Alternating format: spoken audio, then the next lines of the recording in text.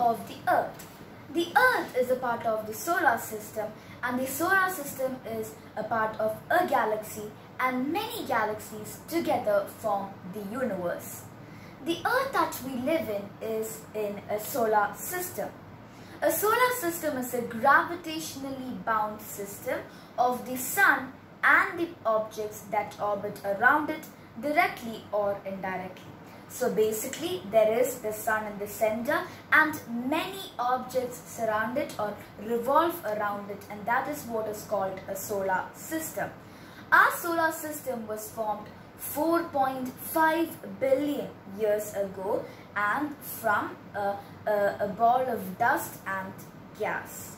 Now, as I told you, the objects that revolve around the Sun, let's name them, okay? So firstly, what do we have? We have the planets, then dwarf planets, then we have the natural satellites.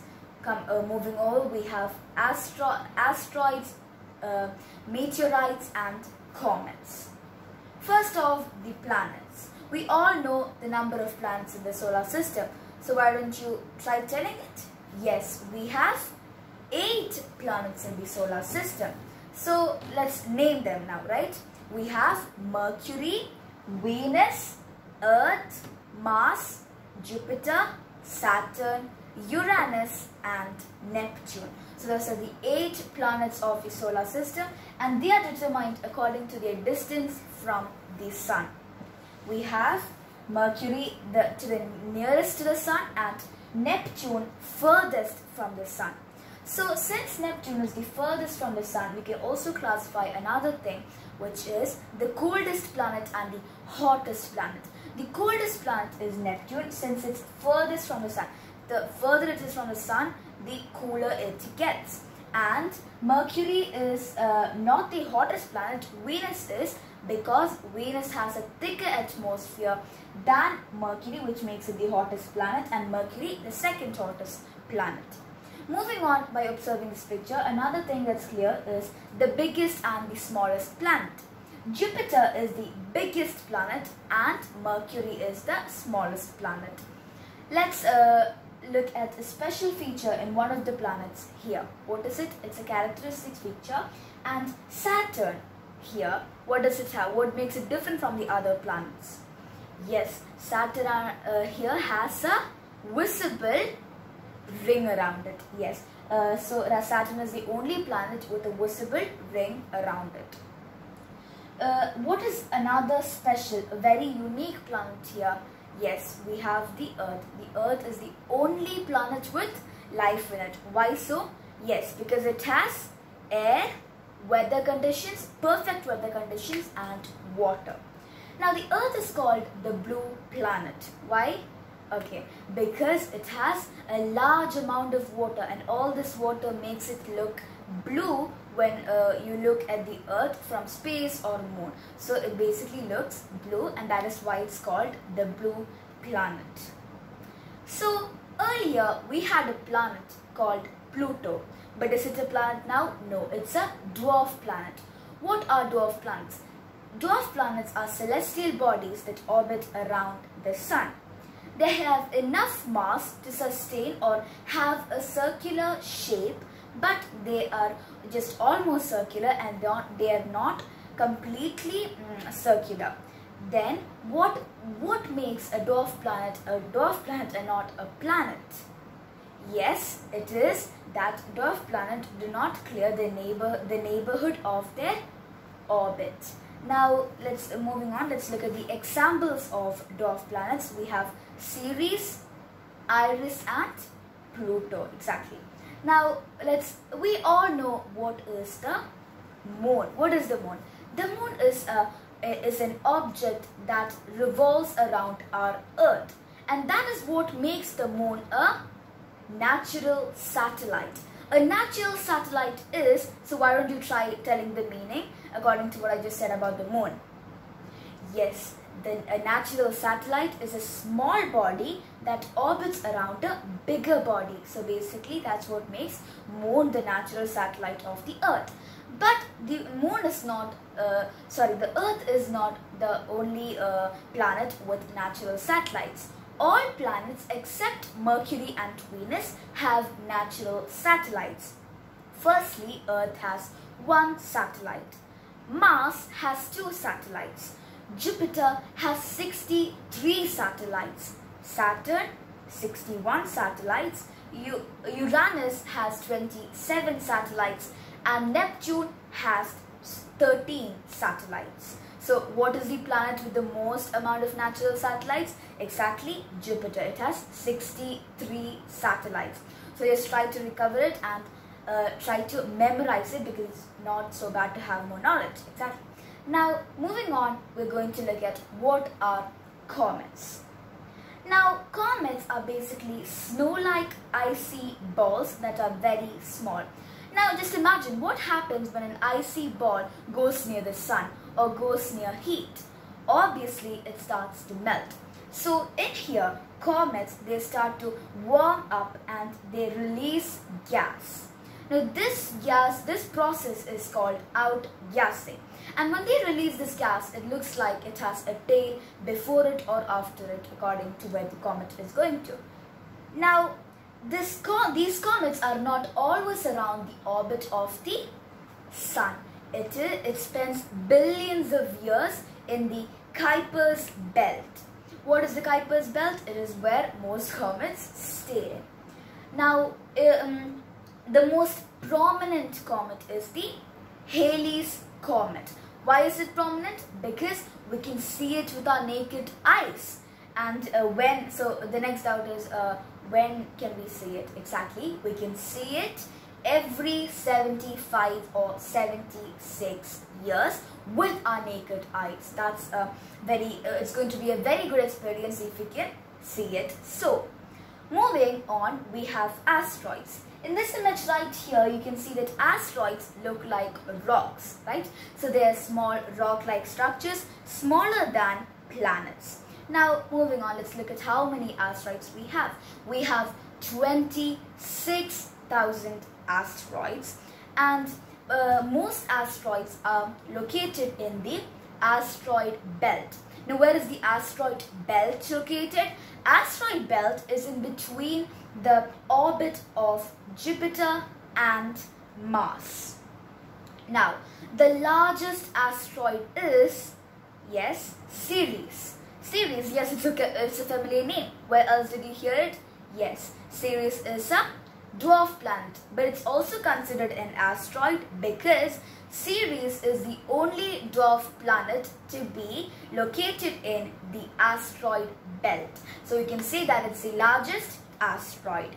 Moving on, let's look at the last thing in the solar system, which is meteorites. What are meteorites? Meteorites are lumps of rocks and iron that are found on space. So basically, meteorites are considered debris of comets, and also we have 25 million meteorites every day falling on the Earth's atmosphere. So 25 million every day, and we do not even have one asteroid seen on our windows. Why? Yes, because once it falls onto the Earth's atmosphere, the third layer of the atmosphere, which is it? Try naming it. Exactly, it starts with ME and it gives a hint. What is it? It is the mesosphere. The mesosphere protects us from meteorite showers. Now, meteorites and meteors are similar words. What do you think? They have the same meaning as well, but it is not so. Meteors are when meteorites in high speed flame over and heat up into the Earth's atmosphere. It looks like a fireball or a shooting star, which makes it a meteor. So I hope you understand the difference between meteorites and meteors. Now that sums up, or that is what makes our whole entire solar system. So now our solar system, although is officially the only solar system in the world, astronomers have found 3,200 different systems with stars and planets orbiting around them. Stars. Yes, obviously, as we all know, the sun is a star. Yes, our sun is the sun is the star of the solar system, and the planets orbiting around it are what we have already stated. Moving on, let's look at another topic, and we have the galaxies. So before going into that topic, let's just recap what we learned in the solar system. I hope you all understood it. I hope you all could catch up with me. So I'll just say it slowly so that you can remember what I just told. So first off, we had planets. Then we had dwarf planets, natural satellites. We had comets, asteroids, and meteorites. Now moving on, we have a galaxy. Now a galaxy, as I told earlier, our solar system is in a galaxy. Now a galaxy is a cluster of stars. Obviously we all know about the stars, because what makes a galaxy beautiful is the stars, and we have the stars, we have the planets, we have dust and gas. Now a galaxy has billions and trillions of stars. So it has so many stars, and that's what makes the galaxy super beautiful. Now moving on, let's look at the largest galaxy. The largest galaxy is IC1101. So I repeat it, IC1101 is the largest galaxy, and does not have mere trillions, or it does not have 1 or 2 trillion, it has 100 trillions of stars. Now it takes 2 million light years to complete a round of the IC1101. So 2 million is very less compared to the measurements that you have listened to earlier in this class. But if you hear what 1 light year's value is, you will be in awe. So 1 light year is 9 trillion kilometers. So 9 trillion kilometers into 2 million, it makes a very, very, very huge amount. Moving on, let's look at how many galaxies in the universe. So earlier, as I told that many galaxies are a part of the universe, and we have 125 billion galaxies. Now our solar system is in a galaxy. Now what is that galaxy called? It's called the Milky Way. Milky Way. Why is it called the Milky Way? It's called so because it looks like milk spilled on the sky. So that's why it has the name as Milky Way. And earlier, ancient Romans called it Via Lactea, which means Milky Way or Milky Road. The Milky Way is believed by astronomers to be 13.51 billion years old, similar to the age of the universe. Now, the Milky Way is a part of 30 galaxies together called the local group. The location of the solar system in the Milky Way is important because the Milky Way is a huge space and our solar system is a very small part out of it. The solar system is in the Orion arm, 26,000 light years from the center of Milky Way. And like all things, the Milky Way is also believed by astronomers to come to an end in 4 billion years. How? It is going to collide with another galaxy called Andromeda, and they will together make a very big galaxy. So they have already started moving, but it's going to take very long back before they both collide. I hope you all understood. I hope you all do not have any confusion arising in your minds. Once again, let's repeat this. We are very small beings. We are nothing compared to how big the universe really is. We are humans on the earth. The earth is a very tiny part of the solar system. This solar system is almost invisible in a galaxy called the Milky Way. Milky Way is a part of 135 billion other galaxies in the universe. This shows how small we really are. So what do we learn today? We learned about the solar system, planets, dwarf planets, comets, asteroids, natural satellites, meteorites. And then we looked at the galaxy, our Milky Way and all.